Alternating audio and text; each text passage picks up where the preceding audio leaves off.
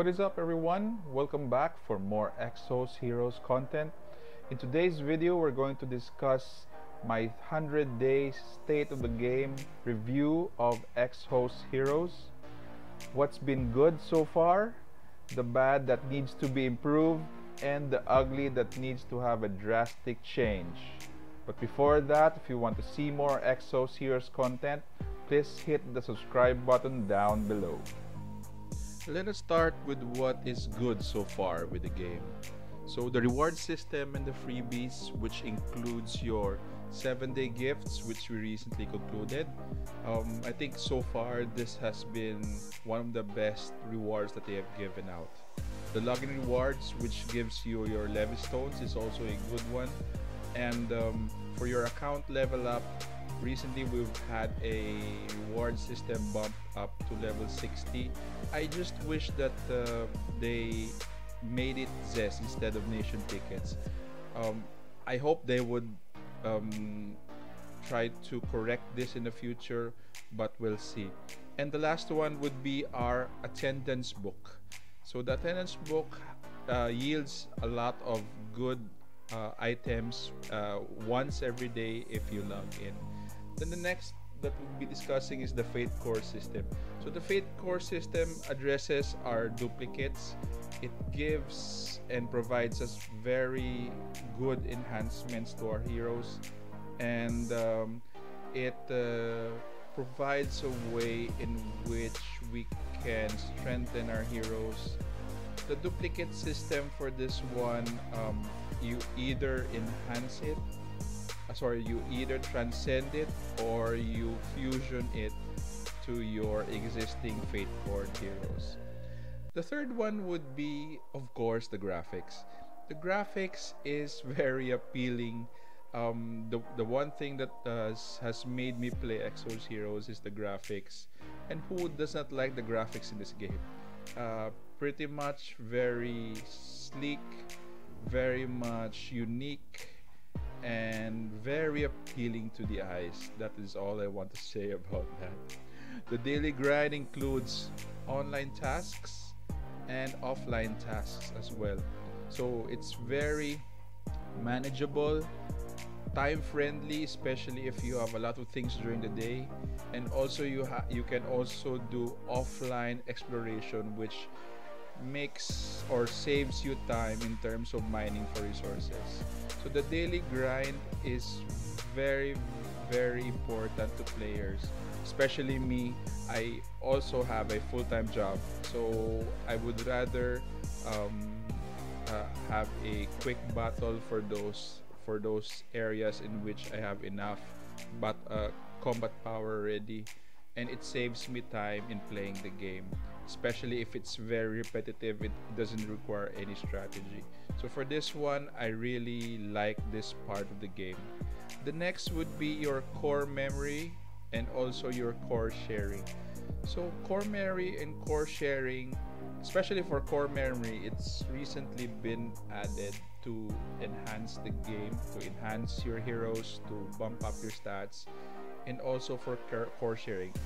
You know why I like this? It's because it doesn't cost you a lot.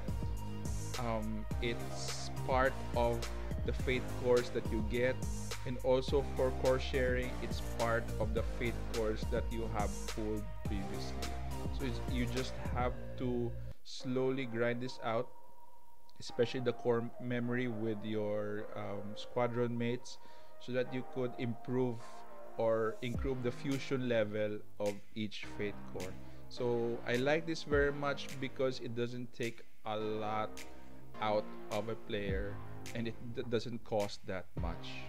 The next one would be your recruitment banner PT system.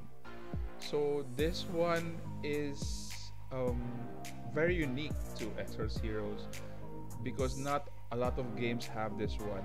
Sometimes players grind for a character or a hero in a banner, and ultimately even how many they summon for or recruit for, they can't even get it for attaining a specific number of pulls. Unlike Exos Heroes, this is a very good system in which players can eventually get um, the hero that they want to summon, as long as they hit the number that is required.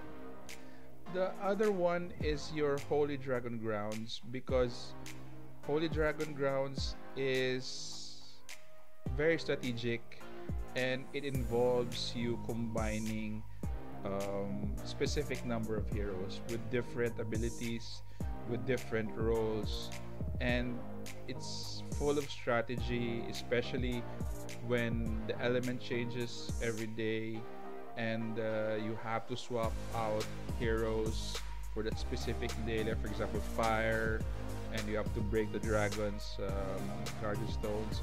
So it gives players a way to showcase their strategic prowess in terms of mixing and match heroes, who to level up, um, who to pair with who to include in this team, and more or less also have a good sense of balancing out the players, or sorry, balancing out the heroes that you want to balance out, especially in leveling them up. And one last thing about what's good about Exos Heroes is the energy system. So the energy system is your levy stones, which you're usually using for offline exploration, leveling up of heroes, and when the core raid pops up, you use it there. So it's very abundant in the game.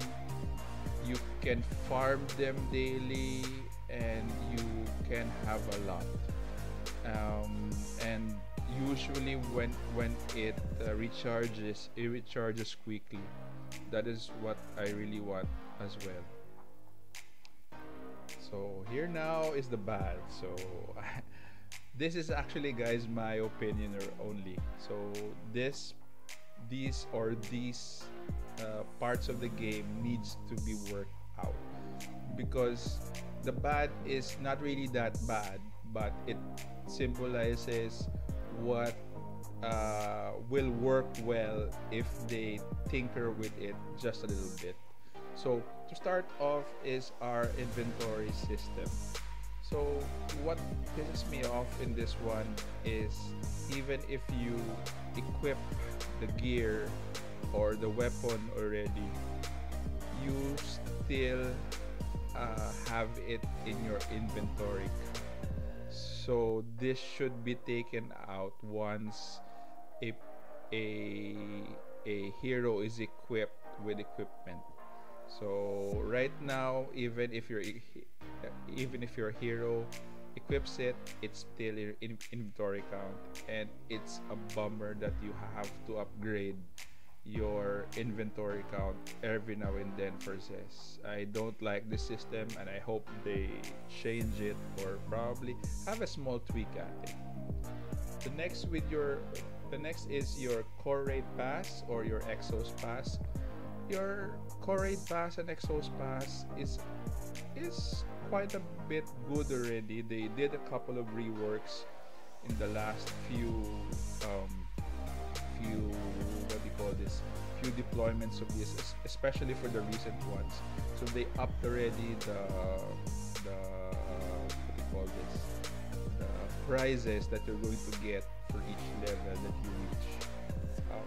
My only complaint for this one is the cost of the Exos pass or the core raid pass.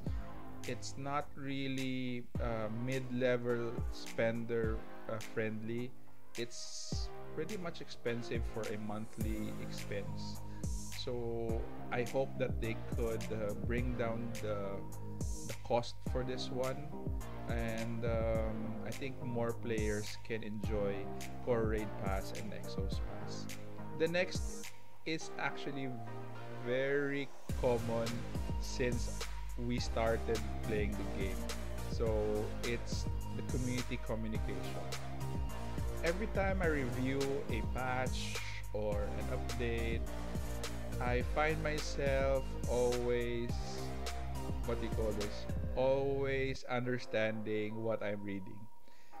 In this game where it is very important to understand what you read, because especially if you're reading skills, it needs to be accurate enough so that you could understand on how to use it and how it affects your character, the other characters, or even the enemy. So I wish that they could fix this one, because this is a very simple problem in terms of fixing the grammar and what do they want to convey as a message to their community. So this is a quick fix if they just do this right. The next one would be your door creation. So for your door creation, well, the door creation is pretty much okay already, but my my contention for this one is I think they should change some of the currency requirements. Some of the currency requirements involve CES, and some of them involve solar seals. So especially ZES, wherein you're trying to save these up for recruitment, I think they should take that out and replace it with something else. Or let's say, for example, if it's ZES, it should be not random, so it should be selected. The next one is your holy water of the universe farming. So I would just like to say that I think they should improve the drop rate of their holy water of the universe. Um, because this lately has been an important currency in terms of blessing up to 6 star, and also being used in the awakened system. So with those two requiring a lot of holy water of the universe, I think they should at least improve the drop rate for this one. So recently, I think I've seen a little bit of an increase, but I think they should provide us with more ways on how to acquire this. I think recently for the core raid and the Exos raid pass, I think this can be acquired, but for explorations, I think they should at least give us 2 instead of 1 if it drops. So I think this one needs an improvement further. The next would be your Zest farming. So the current farming of Zest is okay, kind of okay, but where we consume it is I think it has to be changed. So right now the main function of Zest is to recruit or to summon heroes, but sometimes Zest is consumed in other parts of the game. Like for example, your hero element change needs to be not random again. Also, you're using Zest in your dice, and also you're obtaining equipment in the forge, also using this. So I'll discuss more on these later, but so far Zest farming has been okay, but the problem is you're using it other than recruitment. Why just don't they use Zest for recruitment and use other currency for other things in the game?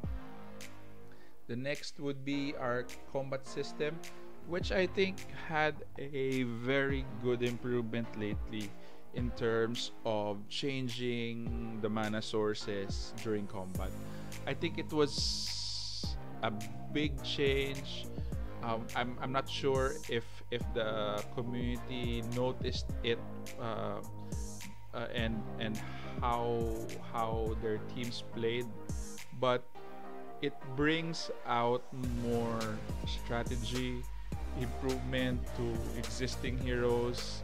But I think the combat system overall has a little bit more of space to grow. Um, it's pretty much very kind of rough in terms of tweaking the combat system, but so far they have been going in the right direction.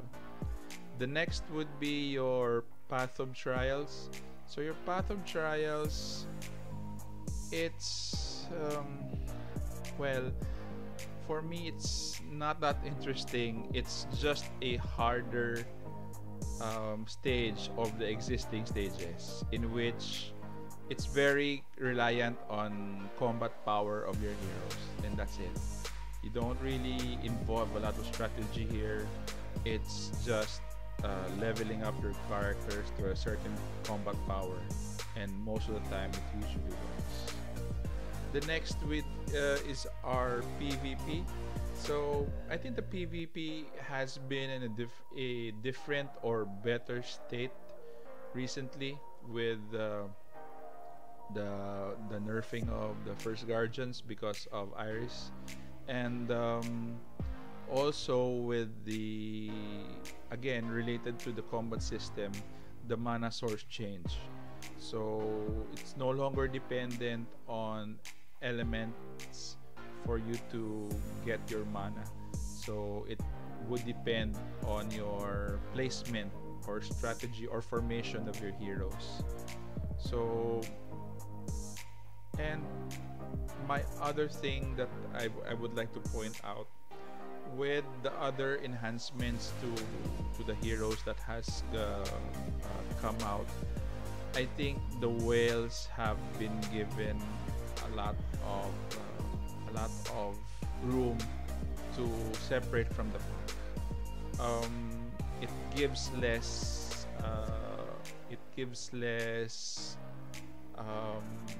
importance now to the mid-level spenders because of what do you call this? Because of your signature force and your awaken system. So, well, PvP is again going to a direction where it's being tweaked, but I hope eventually mid-level spenders would be given a chance to compete with the whales, not just the whales breaking away from everyone. The next would be your labyrinth. So your labyrinth, when I started the game, was very interesting, and this is where we could farm a lot of zest before it was changed. Right now, I think the only disappointing thing with the labyrinth is the rewards. The difficulty, I don't think it's quite an issue, as long as they give you at par rewards. So I think the highest for each completion is only 250 zes. That's pretty much very low. So I think for me they should up this one to at least give more value to the players finishing the labyrinth every day. The next would be the scout system. So disappointing and very what can I say? It has potential, but it's very disappointing that the points required is very big for each general that you want to summon for. I know the scout system has been paired with signature force, but guys, I hope that they would make this more attainable and more realistic to attain, because we will be needing a lot of copies for our generals for signature force. So if they want signature force to be used by more of the players, this I think is one of their solutions for that one. Or second to the last for the bad is your airship forge. Again, this is pretty much very disappointing because I'd rather go to the door creation for my weapons and equipment, because this does not give you a lot of difference when you do it in the dwarf creation. Um, Also for the special weapons for each hero, it doesn't really give that much. It just gives the the hero additional 3000 combat power if it's a special weapon.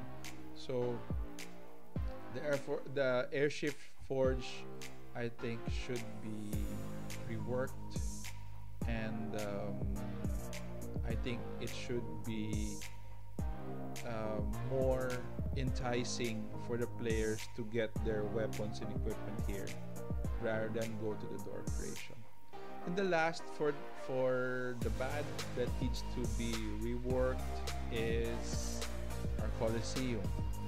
I'm actually good with the Coliseum, except that on the sixth battle, autoplay starts.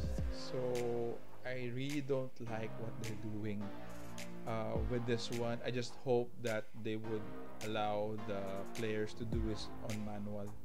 So, well, I hope they do it at least up to the first 100 Zs.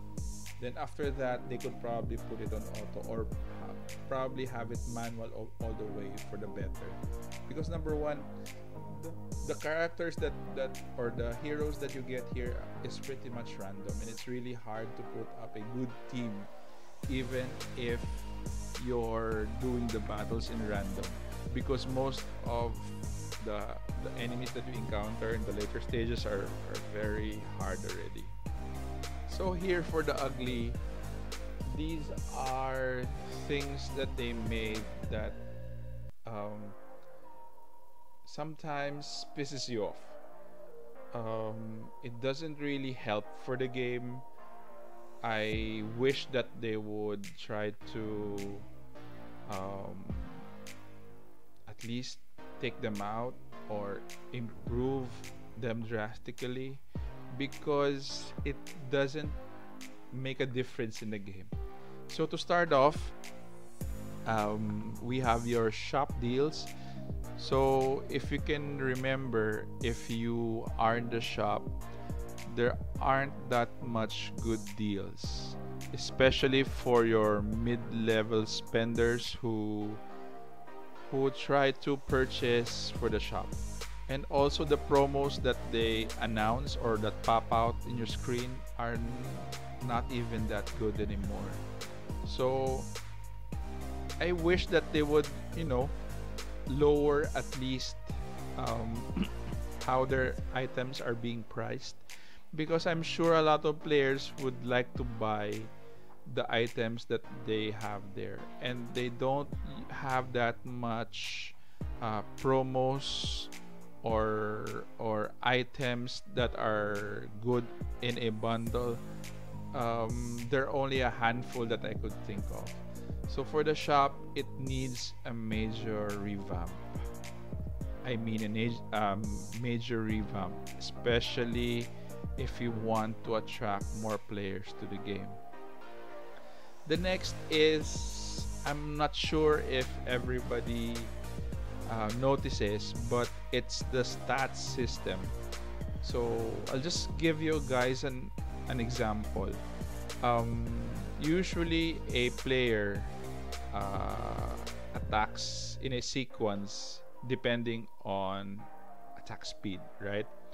So if, for example, I have a Morris, Morris gives out an increased attack to, for example, all of your heroes in your team, and you have, for example, a Dorka there. So what if I want to increase the attack speed of Morris so that he would go first before Dorka? And right now, that's very impossible in the game, because the disparity between attack speed of the heroes is pretty much big, and the modifiers and enhancements and the gear give only so little. um, let's say for example in your gears, I think the maximum number of points that you can give or to add to your attack speed is only 4. So it doesn't give much creativity in making your characters move ahead of each other, and it applies to all of the stats as well. Let's say for example I want to improve the defense of my squishy characters. It's really hard because the modifiers in the game is very small that you cannot really um, modify it that much. So again, if they could fix the stat system, this would be great. And my least favorite task of the day is doing your dispatch. Your dispatch is what can I say? I can't say anything good about this one. I just hope that they would just take this out because even the rewards here are very underwhelming. Unless they change this, this is just a task that players will do just to comply with whatever needs to be done for the day. So I hope they upgrade dispatch or they take this out. The other one, which was just released recently, is the awakening system. I think the awakening system was brought out too soon for the level of players that have reached that high. And I think the awakening system benefits only, well, 5% or even less of the players playing the game. Some have not even had enough fated weapons for this one, and some are new players. And as I recall, when I was beginning this game, it's really hard to get fated weapons and equipment, and now the awakening system requires us to consume them. So I think this was released pretty much very soon. Also for the awakening system, I didn't like that one of the items to be consumed is your holy water of the universe. It's hard enough to bless your heroes, and now you have to use that same item for your awakening system. I know this is a good bump up in your stats, but the trade-off is pretty much so big. And also, if I may say, the benefits that you have for your guardian stones before you awaken is different after you awaken. So you have to make sure that your hero has the same color, and you have to make sure that the bonuses after you awaken that hero benefits also the hero, because you might not want what he had before when he was not awakened yet. So again, the awakening system is not really, it doesn't help. That's it. It gives the player base more problems right now than it's giving bonuses. And again, the awaken system is for, it's more for whales because they have a lot of fated gear already. The next would be your signature force. So your signature force is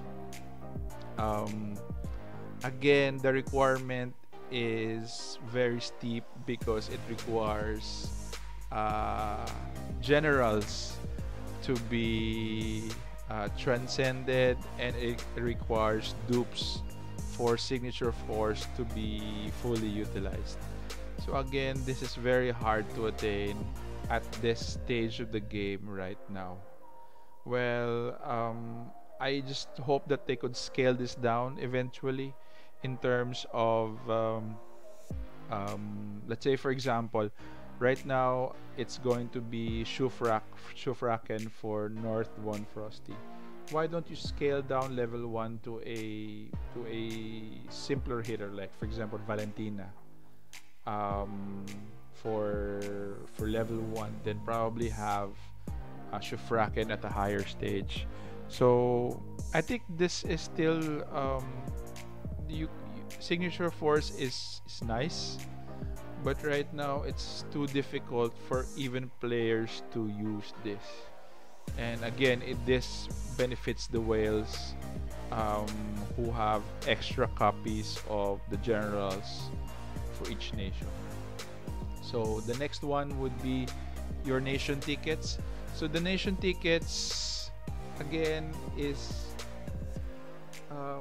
cannot be farmed, and well, I tried a couple of times, and the drop rate is similar to the regular banners. So I hope that the nation tickets can be farmable. I know that they want this currency to be bought in the shop, but I hope they could introduce this into the game, which this would be farmable in the future. And this one is one of the things that I hate the most. So when you change the element of your hero, you have to consume cess. So then the worst part of it, it's random. So every time you have to change it because of your awakening, and for whatever change that you need to do to your hero, you need to spend zest for it, and you don't know how much you're going to spend for it. So again, the element hero change, I hope that they change this into a selective element rather than being random. And also for the equipment, it's also random, and also the currency being used here that we use a lot is gold. So just by changing the equipment, the element for equipment takes a lot of gold. So I hope that you would know, at least give us an option to select what we want, even if it's at a higher price. Like for example, for your element hero change, they could charge 200 gold, 200 zest, as long as we could select the right element that they want. Okay, the next is the die system, which is, for me, again, is another waste of zest. The dice do not really give you means of improving your character apart from what they look like, but I think this is just a way of wasting zest, and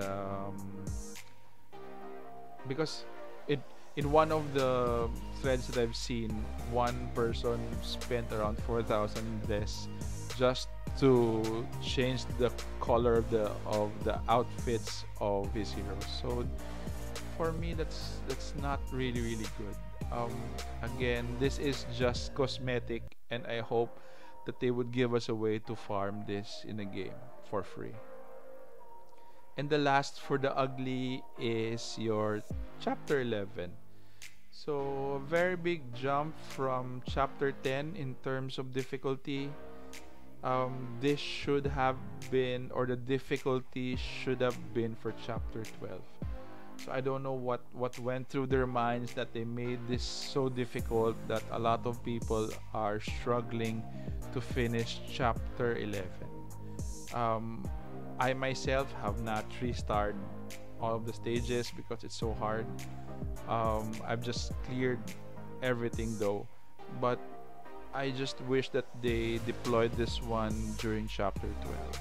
They need not make this so difficult at this time. So also, I think for in any story mode, this should be very relaxed. Should be very casual in playing story mode for any game. The game so far has a good start in the game.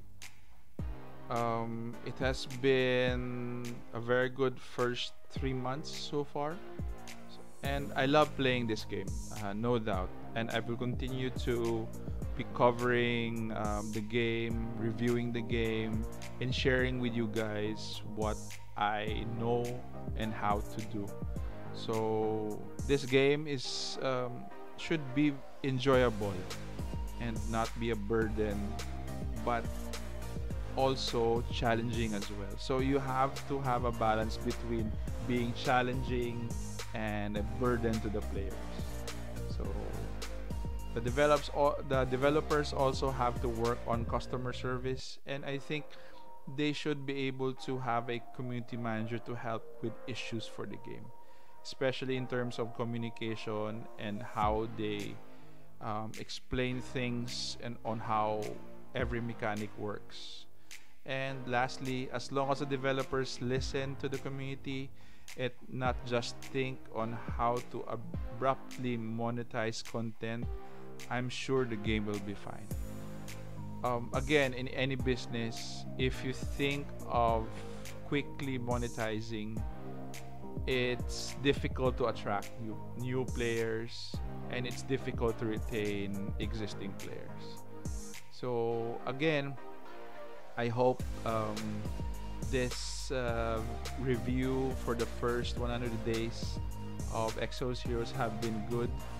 And that concludes this video, guys. Let me know what you think about the video, your opinions, whether you disagree or agree with me. Please leave them in the comments below. You all stay safe, and I'll see you in the next video. Warden out.